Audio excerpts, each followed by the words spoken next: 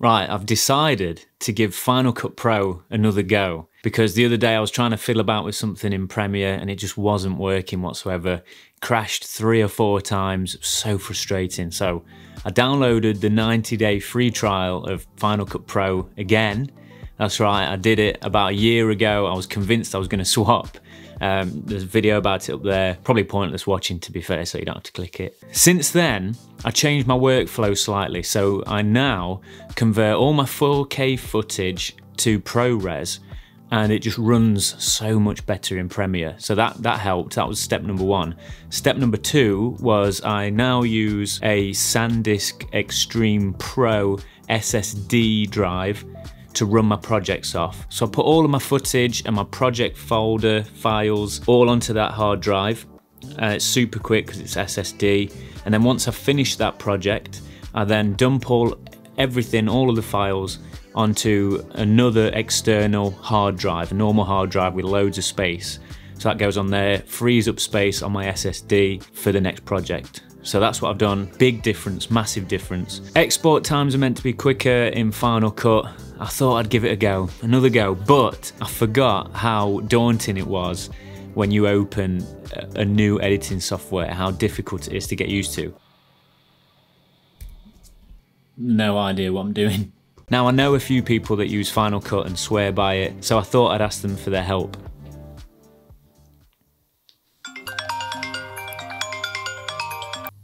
Hello. All right, man. All right, pal. How's it going? Not bad, not bad. What are you doing? I'm just filming. Filming some stuff, editing some stuff, Final Cut, you know the deal. Listen, on that note, actually, perfect timing. I'm giving Final Cut Pro another Go, and I need all the help I can get. Realise I haven't got a clue what I'm doing. So I need your expertise. Are you up for it? I'm 100% up for it. Send me over whatever questions you've got. There's plenty of them. All right, cheers, man. See you later. See you later. Bye. So if you are a Premiere Pro user and you're thinking of making the switch to Final Cut Pro and you're like me and a little bit stuck, you've probably got a number of things that you do in Premiere Pro to make editing quicker, and you want to find out if you can do those things in Final Cut Pro. And they're my main questions because there's so many things that I do within Premiere Pro to speed up my editing workflow, and so many little tools that I use within the program that help me edit quicker. So all of the things that I want to ask Morgan are based on my editing workflow, but hopefully some of them will answer your questions as well. So let's go straight into the questions and see what we can find out. Ripple edits are lifesavers. They've sped up my workflow so much and saved me so much time. I've become a quicker editor just from using these little things. So I have ripple edits set up, and I'll talk about these in another video, you can see them up here.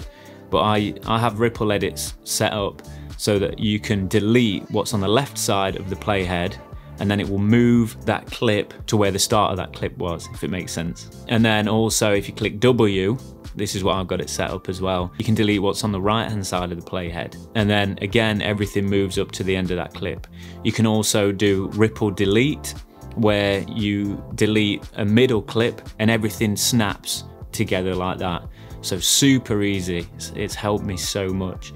I want to know if there's anything like that in Final Cut Pro. Okay, so for this particular edit, you want to press N on your keyboard and activate that magnetic timeline. Take your playhead and put it to exactly where you want to cut the clip. So you then drag the clip from either the left or the right side, depending on which bit you want to trim out, to the playhead, and it will automatically snap on the playhead and cut it all out.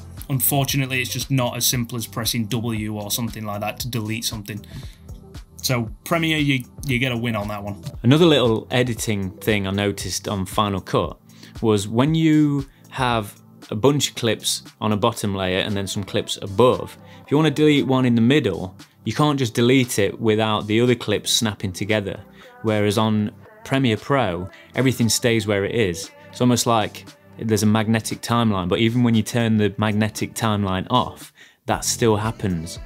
You then have to go in, or it seems like you then have to go in, press P for position, and then move that clip. But what if you wanted it, if you didn't want it to move in the first place?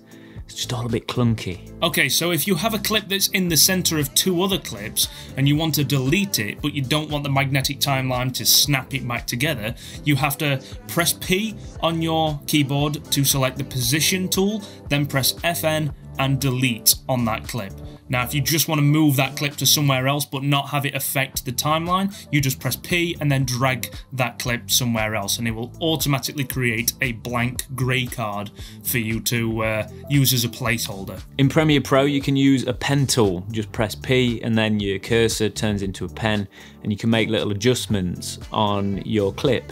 So for example, if you want to do a fade in or a fade out, you just click on that clip on the little line there and you can add that fade. And it's set to opacity as default, but you can also change the effect to whatever you want. So it could be speed or anything like that, and then you just adjust it using the pen tool. Super quick and simple to do. What do we do in Final Cut? Okay, so in Final Cut, we don't have any of that kind of stuff. We don't press P and then we get a pen and we have to make our in and out points. On Final Cut, we go over to the transition section, go into your dissolves, drag a fade to color on to the beginning or in between two clips, or even at the end, and then just drag that transition to adjust how long the actual transition takes. Another thing that I find really helpful in Premiere Pro is hiding the clips using the little eye icon. Because sometimes you've got loads of layers and you want to hide one of the top layers, for example, and see what's underneath, to see which one you prefer. I don't know if there's anything like that in Final Cut Pro. I keep getting them mixed up. But if there is, that'd be super handy because that's something I use a lot.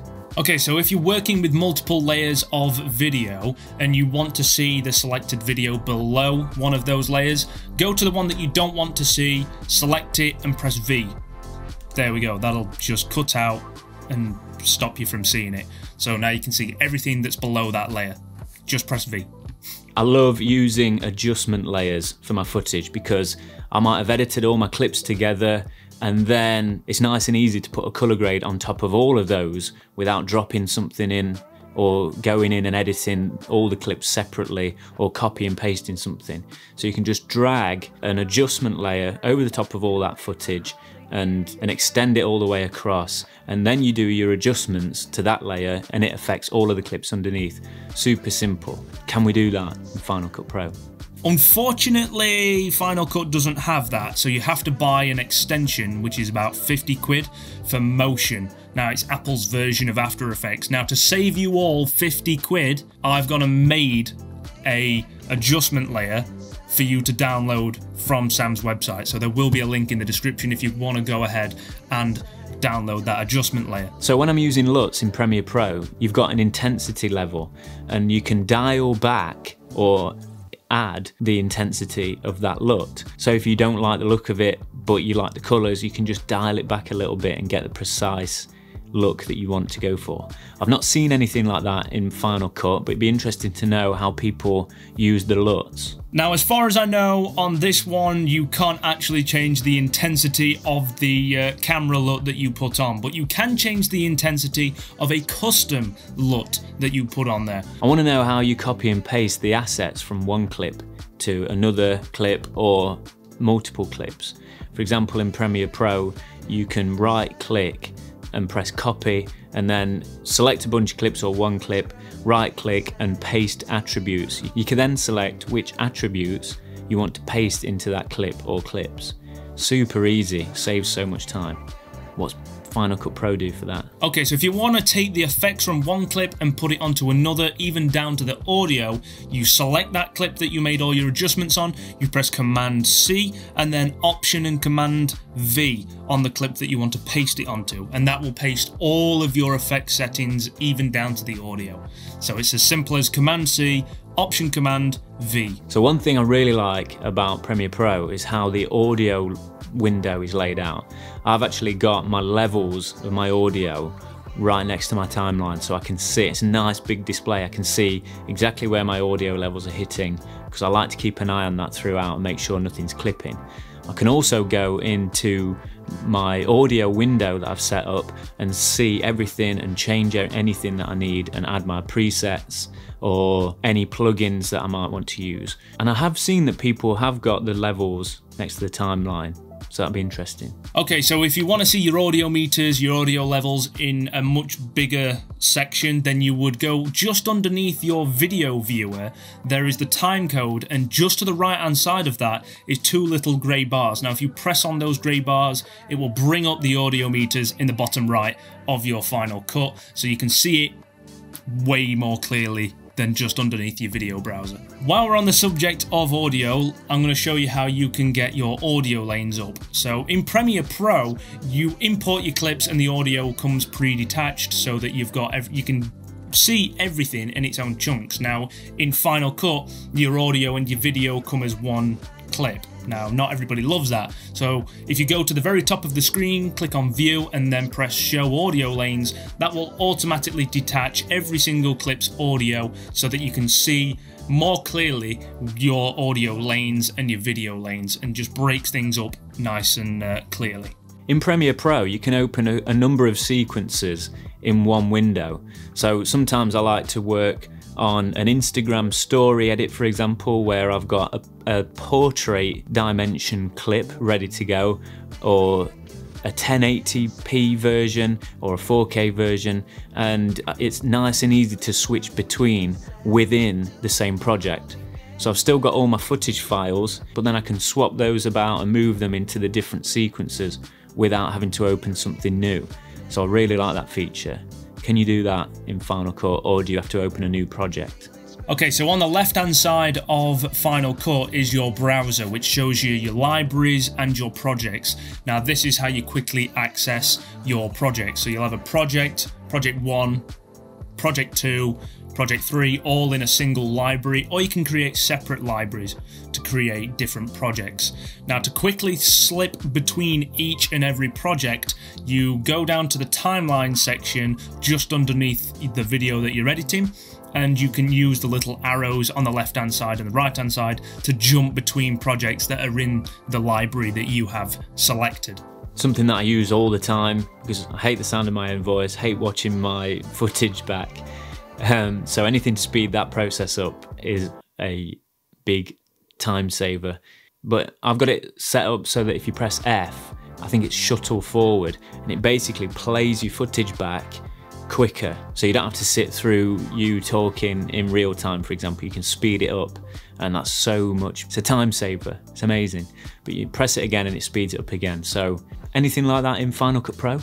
Yeah, this might be a win for Premiere. It's so interesting to see the differences between the two programs, and hopefully they'll start to merge together, and each one will take the best parts from the other and be able to do those, because they've both got some great features. I just hope the transition is easy, because if I do switch to Final Cut Pro, it'll save me a lot of money and also a lot of time. We'll see how I get on with it after using these tips. Thanks so much to Morgan for recording these and answering my questions for me. Definitely go and check his channel out.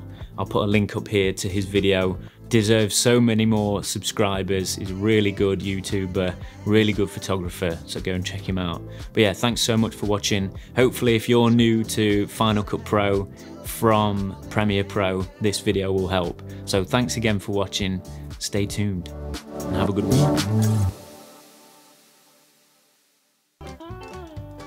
Alright, thanks a lot, man. Sound. Right, send me the videos. Will do. See you later. See you later. Mate, stay on the line. Because I've got no idea how we're going to do this. I forgot to press record on the camera. I pressed it on the Atomos, but not the camera, so the camera shut down like halfway through the phone call. Nice one, man. This can be the behind the scenes. This bit can be the behind the scenes. Yeah, yeah. Well, I stopped. So I stopped recording after we put the phone down. Oh no, I haven't stopped yet. I'm still going. Should we do it again? If you want, yeah. All right, let's do it again. I'll ring you back in a sec. All right, I'll see you in a minute. All right, man. How's it going? Good. I feel like it's exactly the same. Deja vu. Yeah. Mate, I nearly went. All right. See you in a bit. Cheers.